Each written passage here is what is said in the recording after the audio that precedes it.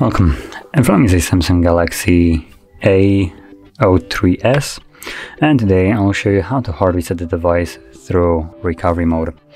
So to get started, you want to power off the device. Now if you have some kind of screen lock, you will be stuck on the lock screen, assuming you don't know it.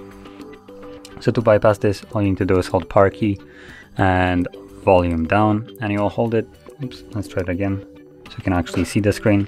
Oops. There we go. So you want to hold it. This will show up the boot options right here. Keep holding it and the screen will turn off, but that actually means that the phone turns off. So you want to switch off from volume down to volume up. And then when you see the Galaxy logo or Samsung Galaxy, you want to let go of the power key and keep holding volume up. And this will take you to the recovery mode.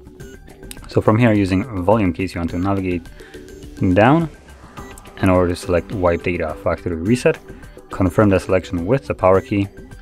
Again, select factory data reset. And there we go. As you can see, data wipe complete. Reboot system now will be selected by default. So press power key once more to initiate the reboot. And this will now take you to the setup screen of the device. Now it will take it a little bit longer than you probably used to. Just be patient. It is still continuing factory reset in the background. So I'll be back once the setup screen is visible.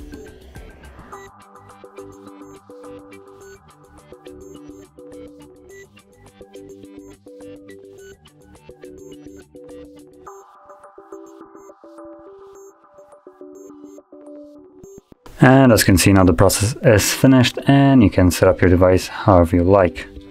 You confirm the pin for the SIM card and there's the setup screen. So if you found this very helpful, don't forget to hit like, subscribe, and thanks for watching.